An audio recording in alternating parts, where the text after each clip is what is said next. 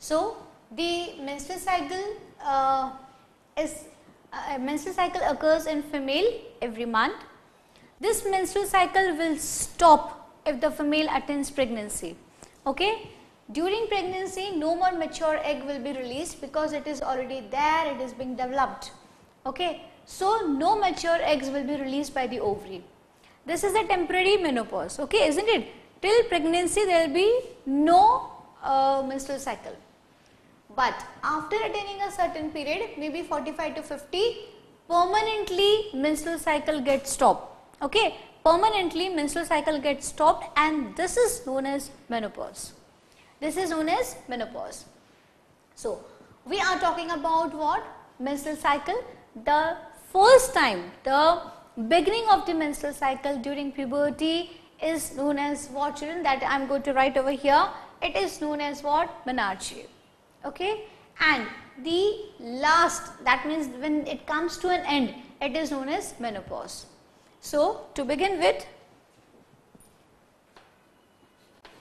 the first menstrual flow in a female during puberty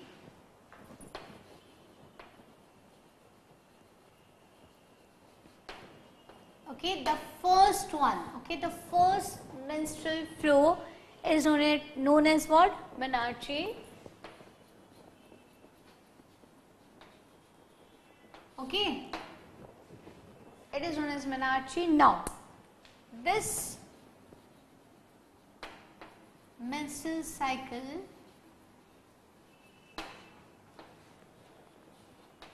stops during pregnancy.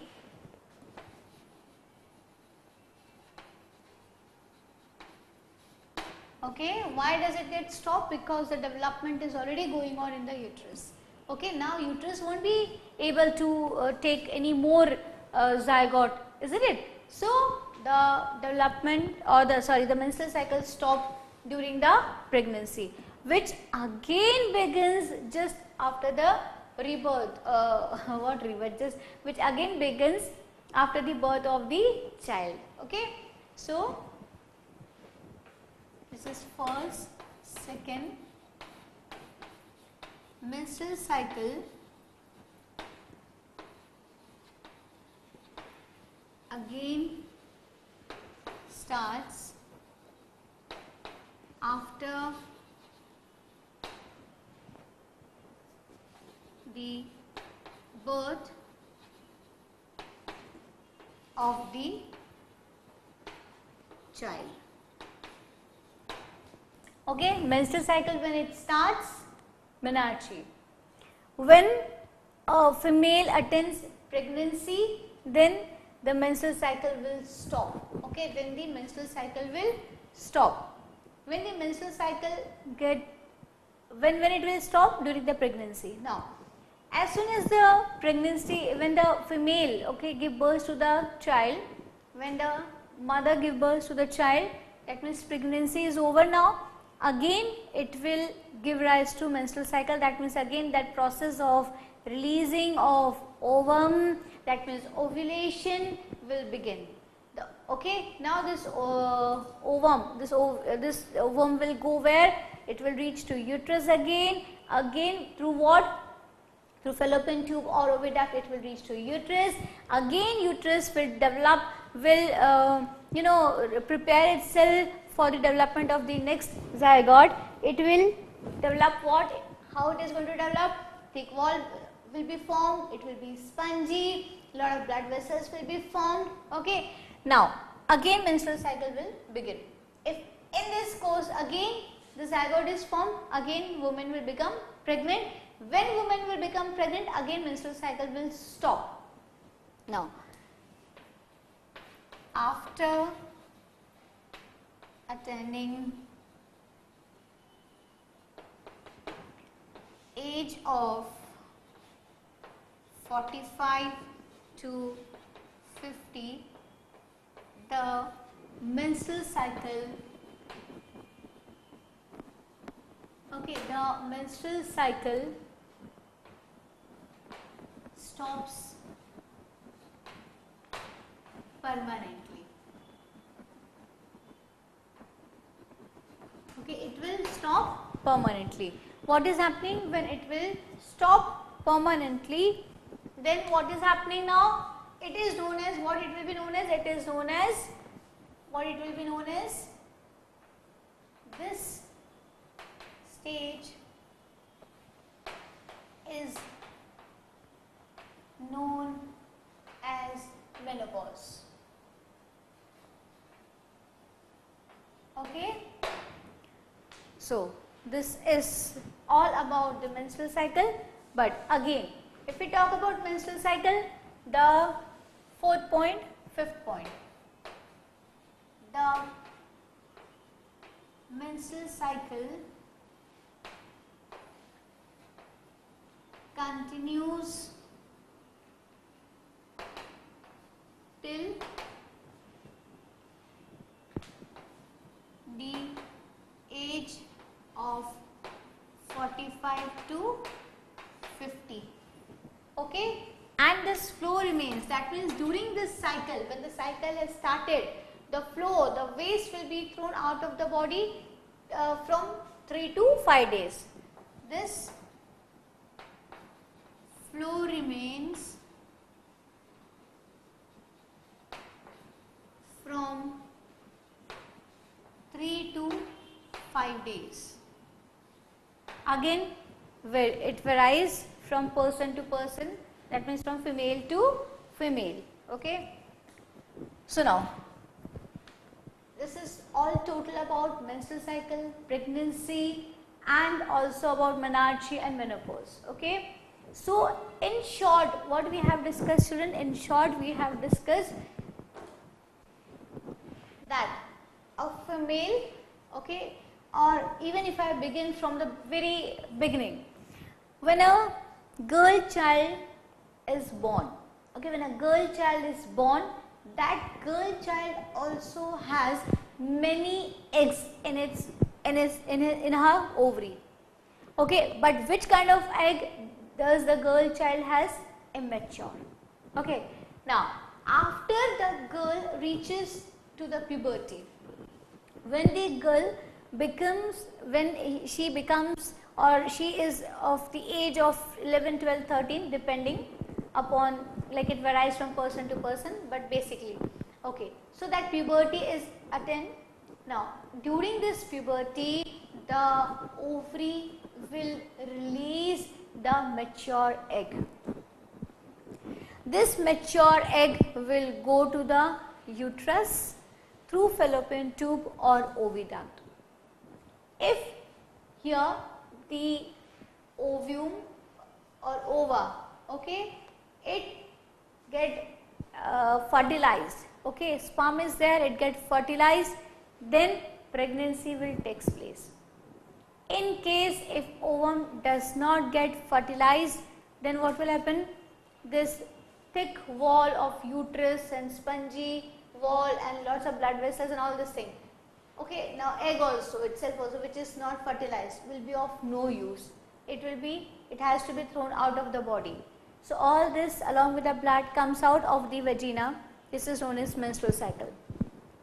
The time when it begins in a girl, it is known as menarche. Okay, it starts from the puberty.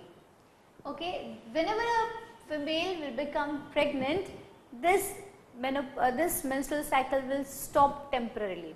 Okay, that means ovaries will not release ovules, that means ovulation will stop. Now after the pregnancy, that means when the female gives birth to the child, again after that menstrual cycle will begin. But after the female attains the age of 45 to 50, this menstrual cycle stops permanently, and then this is known as menopause. Okay, I will again gist it out all through a small chart. Okay, so it becomes very easy to understand. So I'll just rub this. Please note this out. Okay, so this topic is over, but I'll just want to make a small chart so that the things become more clearer. So, a girl child has immature eggs in ovary. Okay, girls at the time of birth. Okay, a girl child has immature eggs in the ovary. During puberty, okay, during puberty, she gets menstrual cycle. Okay, during puberty, she gets menstrual cycle. Now, the first cycle, okay, first cycle is known as what? Menarche. Okay, now, in this, what will happen? Ovary will release what? Ovum. Where it will go? Fallopian tube or oviduct, I will write. From here, where it will go? It will go to uterus. Okay. Now, meanwhile, what uterus is doing, children? Uterus wall becomes thick and spongy, and lots of blood vessel develops. Okay, blood vessels. Now, every month, or say 28 days, what will happen? Ovaries will release what? This one. Okay, this process will take place every month. Now, this is known as what? Ovulation. Okay, this process will be known as what? Ovulation. Now, ovules or ovulation will take place. Okay, what will be released? Ova will be released or ovums will be released. Okay, ovums will be released. Now, after this I will start here. So, we have got ovum.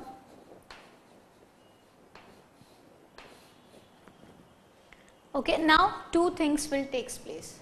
Now, first, if it comes in contact with sperms plus, so what will happen? Fertilization.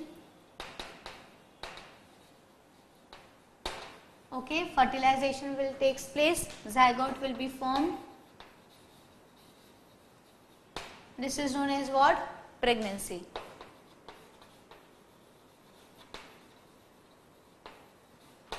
Okay, now again ovum, if no sperm. Okay, no sperm. No sperm, that means what? No fertilization. Okay, so will be thrown out. Okay, no fertilization.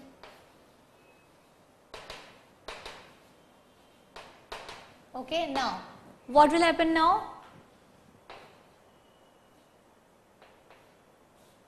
Dead.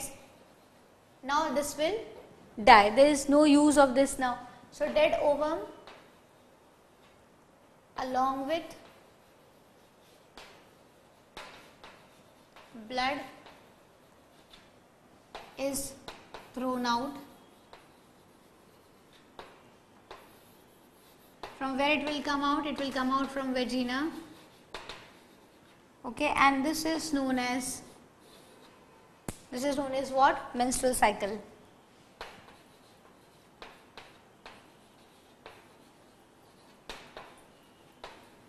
Okay, during pregnancy, no menstrual cycle. Okay, during pregnancy no menstrual cycle will be there. Now, when it stopped, okay, when this stopped permanently, when they stop permanently, then what is known as, it is known as menopause. It is known as menopause. So we can say that the reproductive phase, okay, what we can say children, that the reproductive phase of a female begins from menarche and it ends up where, during, like after menopause it comes to an end. That means when a girl attains puberty, the body becomes ready for the development of zygote and child and all this thing. But when the menopause is there, when the female body reaches, when the menopause is there, that means menstrual cycle comes to an end. Okay, when the menstrual cycle comes to an end, that means the reproductive phase of a female comes to an end. Okay, so this was all about the whatever is there in the reproductive cycle of a female. This is the gist of overall whatever we have discussed now. So now please note this down so that we can move to the next topic. Now we will talk about the next topic, that is determination of the sex. Okay, so let me write the heading of this. Determination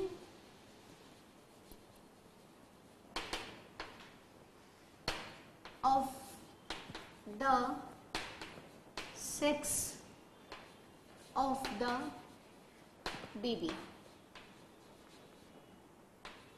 Okay, so we are talking about determination of the sex of the baby. See, as far as India is concerned, okay, as far as India is concerned, this is a very big issue. What big issue? That means the child, when a child takes birth, you know, many families, even I know many families who are least bothered about how is child, how is mother. They are more bothered to know about the sex of the child. Is it a boy or a girl? If it is a boy, then you know everything is good, everything is fine, good care will be taken. And unfortunately children, if the child is girl, then you know lot of discrimination, lot of problems, lots of issues will be, you know, is created, and everything, all the blame comes on the mother. That because like she, which kind of a mother is she? She cannot give birth to a boy child. Which kind of a woman is she that she cannot give to a birth to a boy child? You might be thinking I am speaking something very weird, but it's not at all that, children. Even in this century, even in this modern world, even in the very modern families and very modern cities, okay, I have seen many people, many families behaving in this way. But one thing which is very, very important to understand is that the child, the sex of the child, okay, the sex of the child do not depend upon the mother. That means the child who is going to take birth, okay, the sex of the child who is going to take birth, okay, that child will be a girl child or a boy child. It doesn't depend upon the mother, children. It doesn't depend upon the children. It depends only upon the father. It depends only and only upon the father. Okay, this point has to be cleared up, you know, because in this we are in a century where all these things, please, like it should not be given so much of importance as it is being given, isn't it? So let's talk about this. How, like when I am saying like it doesn't depend upon the woman, that the baby is a girl or a, like that baby means the child, okay, that the child is a girl or a boy, it doesn't depend upon the mother, it depends upon the father. So how does it depends upon the father? And if it depends upon the father, then why does it depends upon the father? Okay, so we'll talk about this now. So, see, in human beings, okay, in human beings we have got how many pairs of chromosomes, children? We have got 23 pairs of chromosomes. Okay, in human beings, okay, I am talking about human beings. So, in human beings,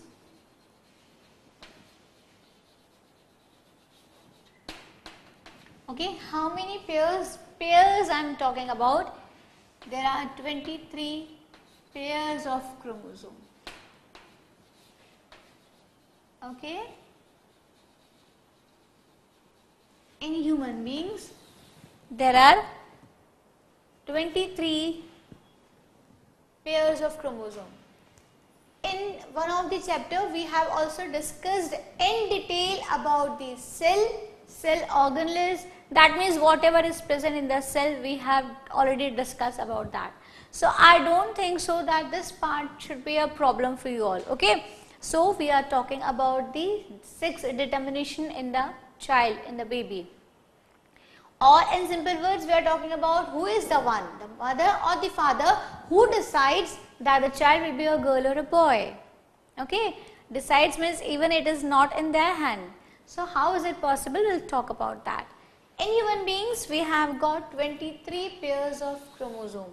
Okay, now out of 23 pairs, 22 pairs, okay, 22 pairs are totally same. Okay, now these 22 pairs are known as autosomes. Okay, human beings have got 23 pairs of chromosome. Out of this 23 pairs of chromosome, 22 pairs are same, and these all, okay, these 22 pairs are known as autosomes. Now one pair is left, isn't it? One pair is left. So one pair is known as sex chromosome. Okay, this is known as sex chromosome. It is known as sex chromosome. Now this sex chromosome can be of two types. Okay, this sex chromosome can be of two types. Okay, one which is present in male and the other one which is present in female, or else female I will write here. Okay, the one which is present in female and the other which is present in male. One pair I am talking about. Okay, in total we have got 23 pairs of chromosome. From this 23 pairs of chromosome, 22 pairs are exactly like they are same, and these are known as autosomes. Okay, these 22 pairs are known as autosomes. Now one pair of chromosome is left, children. This one pair of chromosome is known as sex chromosome. Okay, now if we talk about this, now I am talking about this sex chromosome. Okay, now when I am talking about sex chromosome in female, so when we talk about female, okay, I am talking about one pair which is left now. Okay, so when we talk about female, I will write over here now. Okay, I am talking about female. So which kind of chromosome will be there, and in male which kind of chromosome will be there. See, one pair, I am talking about only one pair which is left. In total 23 chromosome. 22 chromosomes are same, which are known as autosomes. Now one pair is left. I am talking about that one pair. One pair means what? Two chromosome pair, isn't it? That means two chromosome. So I am talking about the two chromosomes. Now here when we talk about female, both the chromosomes are X. Both the chromosomes are X. Okay, but when we talk about male, one chromosome is X, but the another one is Y. Okay, one chromosome is X and the another chromosome is Y. So I'll just make it like this. Now, what will happen? Now what? What next? Okay. So now, obviously, the female cell, okay, these eggs, this ovum will be fertilized by the sperms. These are what? These are sperms. Isn't it? These are sperms. So, this female egg has to be fertilized by the male one. Okay, then the zygote formation will take place. Now, if, see, in female both the chromosomes are same, it is XX. So, it doesn't make any difference whether which chromosome of female is being fertilized. Okay, but when we talk about male, whenever this X chromosome will be fertilizing the this X sperm, okay, the sperm which is having X chromosome will be fertilizing the female cells or the ovum, XX will be formed.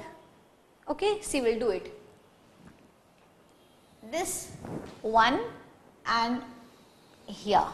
So, what will be formed? Here we have X, there we have X. So, XX will be formed. Okay, that means what it is? It is a girl. Okay, it is a girl.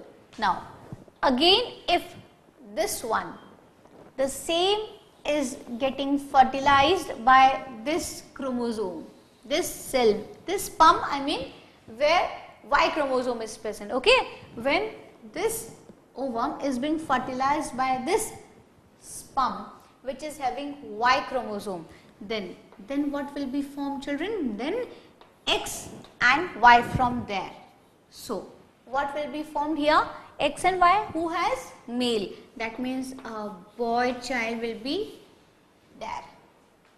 Same thing we will talk about this ovum now. Now, this ovum, both the time there will be no difference when we talk about female, because both the ovum will be having X chromosome only. But when we talk about the male, the sperm will be having X chromosome and the Y chromosome. So, now when this is being fertilized by this one, I will take the another chalk, just wait.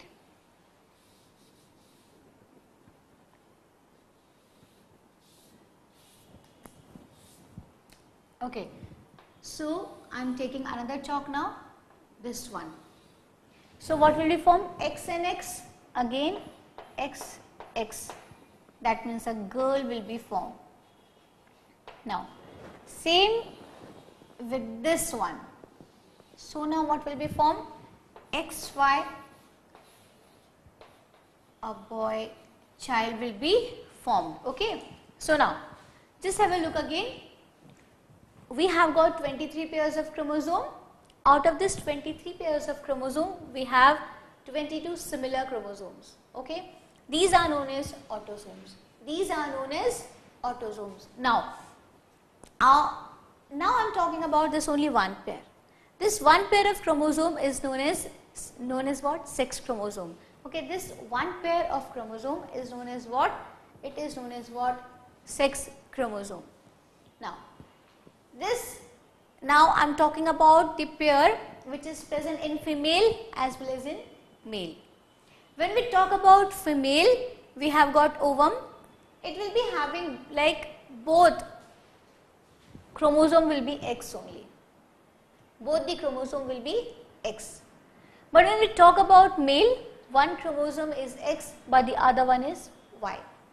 Now when the crossing takes place, or when we say that when the fertilization takes place, okay, when the fertilization takes place, then it doesn't depend that the child will be a girl or a boy, because anyhow X chromosome is only coming from the female. There is no difference, isn't it? The one who is going to make the difference will be this part. If the fertilization takes place by this one, then we will be having XY and then we have boy, isn't it? So, what we have done, we have taken first ovum, we have fertilized this one with the X and then with the Y. So, when we talk about X and X, XX, that means result will be formed. When we talk about again this x and y, xy will be formed. Now we will be doing same thing with the another one. This x and this x, again xx will be formed, x and then y, so xy will be formed. So when we talk about the results, the 50%, this is all 100%, 50% is what? Girl child and 50% are what? Boy child. That means they are equal, isn't it? So what is the case? This thing, okay, the sex of the child, surely it depends only upon the father, because only father has got that Y chromosome, because father is a male, isn't it? So only male has got XY chromosome, and when this Y chromosome comes in wherever, like when the Y chromosome is there in the sperm, when this Y chromosome sperm is fertilizing the ovum, then the boy child will be there. So it totally depends. That means what depends? That the child is male or a female. That means the child is a boy or a girl will totally depend upon the father and not upon the mother. Okay, so this was all about the what? The determination, the sex determination of the baby. Okay, so this is there is no need, I think so, to revise now, because we have discussed this thing enough. Now we will move to the next topic. Please note this down.